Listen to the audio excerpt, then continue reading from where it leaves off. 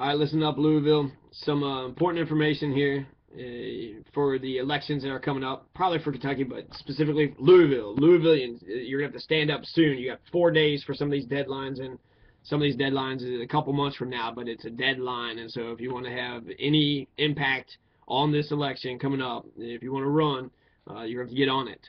So, the last day to register to vote is on October 9th. So it's August 11th right now, August, September, October 9th, so less than 2 months. You got less than 2 months to register to vote if you have not registered to vote. The last day to register to run for office is on Tuesday, October 9th, also at 4 p.m. So the last day to register to run for office is on Tuesday, October 9th at 4 p.m., and the last day to register to vote is August 9th.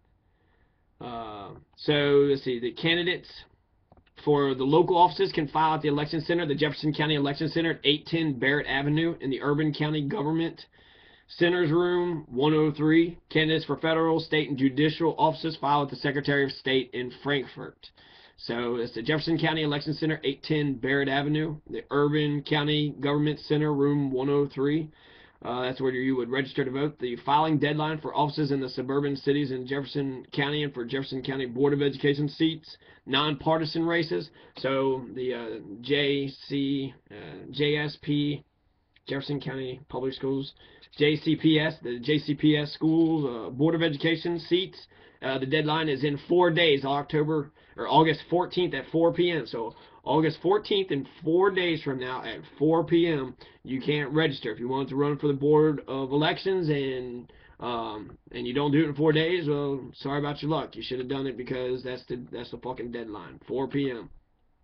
There's usually signature requirements and some other things, so you need to get on it. You need on Monday to talk to him and say, hey, what's up? What's about this Board of Education race? How come y'all screwing up all the educational standards? How come you're reversing Plessy versus Ferguson? How come there's all this bullying going on? Come on, JCPS.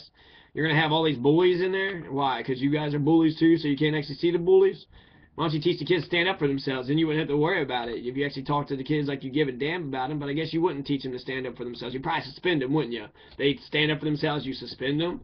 That's stupid. You ain't teaching them any good lessons about life. You're telling them that if they just accept punches and violence on them, then they'll be okay, that the administrators will take care of them. I guess that's not really true.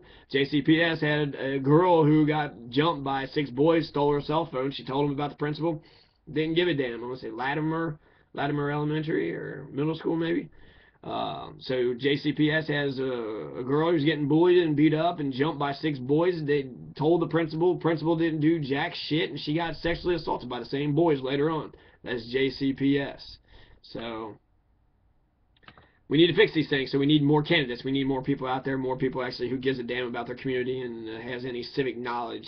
When you run for office, you got a bullhorn, a bullhorn to speak loudly and get your ideas about policy far and wide. So being a candidate does give you power. Gives you your voice becomes more important than just a common citizen, since you could, especially if you're a credible candidate, right? Because that's the test. That's the threshold you got to pass. So if you're a Republican or Democrat, then that's okay. But if you're an independent, then the media won't treat you like you're a credible candidate, and the public will fall in line because they don't question anything that the media tells them. Independent candidates must have filed a statement of candidacy for the general election by April 1st, and now they must file a nominating petition for the general election by 4 p.m. on August 14th. So if you're an independent and you filed for, you had to put the statement of candidacy in already, now you got to have a nominating petition.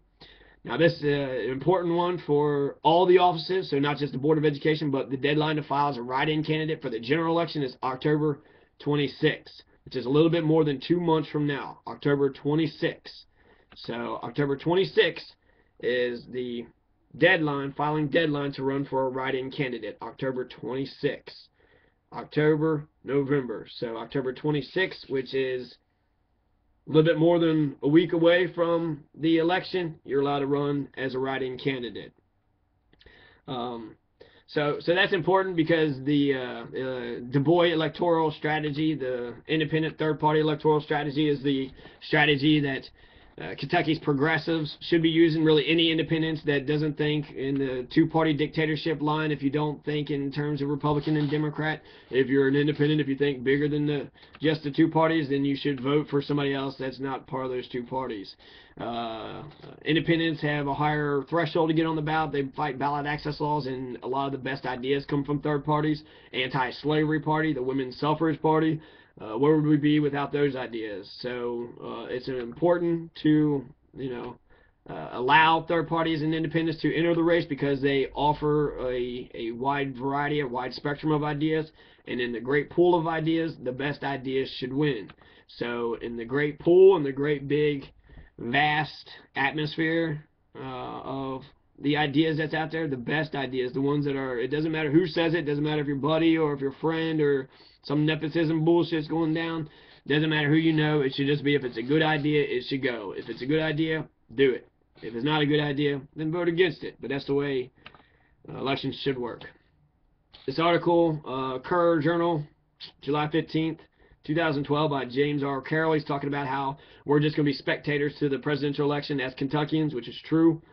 If you want to know where the battleground states are, check out MSNBC's weekly look at the 10 hottest advertising markets for the campaigns.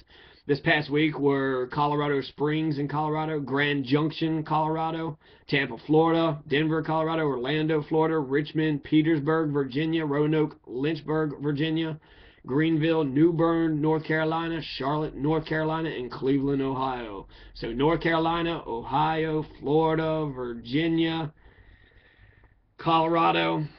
These are the important swing states that are happening right now. Kentucky is not amongst them. The USA Today Gallup poll focuses on a dozen states where the presidential contest will be determined.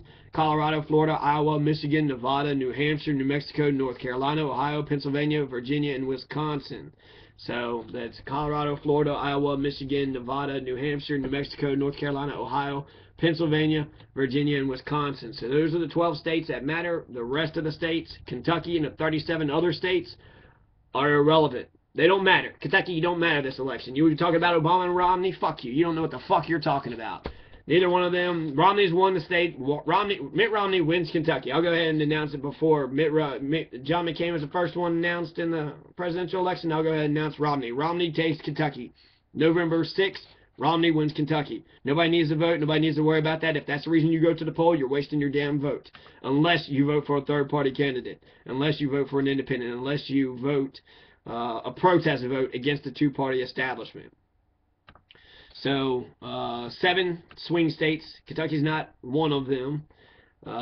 So, that's important to understand because since we're a safe state, since Mitt Romney is safely going to win this state, by voting for an independent, we are showing that we're dissatisfied with the establishment and that they need to adopt the independent candidates' platform ideas, which is what a third party considers a success. If any of the planks of their platform are adopted by the major candidates, then that's a success. So I know Ralph Nader was wanting single-payer health care, and if Obama would have got the public option, then a single-payer health care would have actually been enacted, but he didn't. So that was one example of Nader being to the left of Obama and Obama not picking up the issue. They want to say Nader was responsible for Gore's election. No, Gore was responsible for losing Gore's election. Nader had 10 progressive issues that Gore could have picked up, and he would have won a lot more voters. But Gore was trying to be like a Republican light. He wasn't actually trying to be a progressive. He wasn't trying to be a truth teller. He was trying to act like the Republicans, only a little bit less than them, which is unfortunate. I found some writings I had on Facebook in November 28th, 2008. So actually this is before the November 3rd one, but this one's a good one. So this is after the presidential election 2008. This is after Obama won the election. I put R.I.P. George W. Bush. Now that the monster will have no more power, I feel relieved, yet at the same time I'm nervous. Now that all my railing against the government actually did something productive, I can do better. But I will miss George W. Bush. George W. Bush was my Richard Nixon. Hunter S. Thompson was sad when Richard Nixon stepped down. I'm sad that George W. Bush stepped down. He was a great target. He made jokes. He didn't mind acting like a buffoon or blundering his words. His policies have been incredibly destructive. The world's financial system is collapsing. America's reputation has been completely shot to hell. He fucked this country up really bad. So good fucking riddance. But he's only human, and he was chosen by the people, almost a majority of them. Either way, 48 million Americans are, or wish they were, some asshole redneck oil tycoon who walks with a swagger. And now the majority of the American people want to be Barack Obama's. And watch out for Obama. He didn't vote on many bills in the Senate. He was ran as a blank slate, so you got to put on your own dreams on Obama. And we hope that he's going to be a progressive. But since his talk wasn't progressive enough, he won't be held accountable to socialism or privacy rights. So that's not a surprise. He's not a socialist. He's not increasing social spending. He's cutting taxes. He extended the Bush tax cuts. And privacy rights, he extended the NDAA. So he's extending the Patriot Act, and he's extending all the war powers that Bush had consolidated. Bush consolidated a shitload of power, and then Obama got in there. Now Obama's got that shitload of power. And when you're in war and you're a war president, that enables you to have a carte blanche and do as the fuck as you please. Whatever the fuck you want to do. Nixon says if you're the president, it's not illegal if you do it. So anything you do is allowed if you're the president. So the same destructive power that Bush used to fuck over this country is now being handed to Barack Obama. And Barack Obama has voted to keep his power over his convictions again and again. He voted against public financing, so he wants to take those private donations, and so he can get a ton of money. He voted against the FISA amendments to the Patriot Act, which is the warrant that they have to get in order to get a wireless tap on your phone or the emails. So the FISA courts are corrupted. The funding for the Iraq War, he kept voting for. He wouldn't say single payer or Canadian style, though he claims to be for universal health care. He wasn't going to pull out all the troops. He's going to leave the combat troops there. So I don't expect much, and that's why the fight still lives on. In fact, right after the election is when the fight starts. Obama said he'd give me $4,000 for college, and I'm glad that he did that. He did help with the Pell Grant. I'd like the Patriot Act and the Iraq War to be undone, as well as the war on drugs. I want our freedoms and civil liberties back, more freedom of speech and less restrictions, and start passing out some money. What's the point of government if government isn't doing stuff for the people? The government should be providing for the people services, essential services that we need. And if they're not providing the essential services and the safety and the peace that we need, Section 4 of Kentucky's Constitution says we have a right to abolish it and overthrow it. So if the government isn't giving us what we need to undo this government, start a new one. That's one solution. So more freedom of speech, less restrictions, pass out more money. I'm a social anarchist, so if the government isn't providing services for the people, why do we have a government? What's the point of it? If you're not giving us stuff, then what are you doing? You're not giving us education and healthcare. You're just spending money for all these wars to go create as many terrorists as you can get. That's what we're doing. We're funding Israel's military aggression. That's what we're doing. That's fucked up. We need money here in our homeland. We need money here in our domestic land, not in an international overseas bullshit. Starting wars. We need more money for life and less money for death. If Wall Street can take $2,500 of our money, $2,500 because the stimulus bill is $800, or the bank bailout was $800 billion, which is about $2,500 per person. If Wall Street, if we were giving us $2,500, we would put it back into the economy, and the economy had been stimulated. Instead, Wall Street got that money. So if they're able to get $2,500 per person, why can't America get $2,500?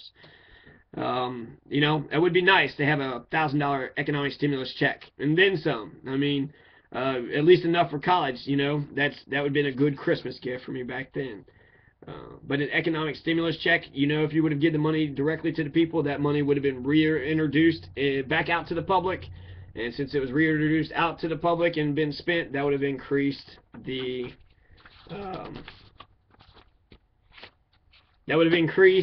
the economy. The economy would have been better. Right before the election day, I don't know who wrote this. It's not me, but it's a good one. It says, progressives, all those opposed to the war, now is the time to strike. Now is the time to act. Obama and the Democrats have won this election in a landslide. We must show the maximum possible political strength by the number of Nader, McKinney, Barr, and Baldwin votes possible. So, Romney's already won Kentucky. That's bygone. We don't need even to discuss that. And I might have to wait for the next thing to get this on. Okay, so more with electoral strategy coming on, but I'm going to read a little bit about this and then carry on. But the To all those who oppose the war, to all those who really call themselves progressives, now's the time to act. We can see the course of this election. Obama and the Dems are going to win in the landslide. So we can see what's going to happen in Kentucky. Mitt Romney's going to win Kentucky. We see that. We know that. Mitt Romney is definitely going to win. That's the big course of things, and it's set, and it's already in motion. Get used to Kentucky. Mitt Romney will win the state of Kentucky, and all 8 electoral votes will go into his pocket. More about the DuBois election strategy coming up. Viva la Revolution, Louisville.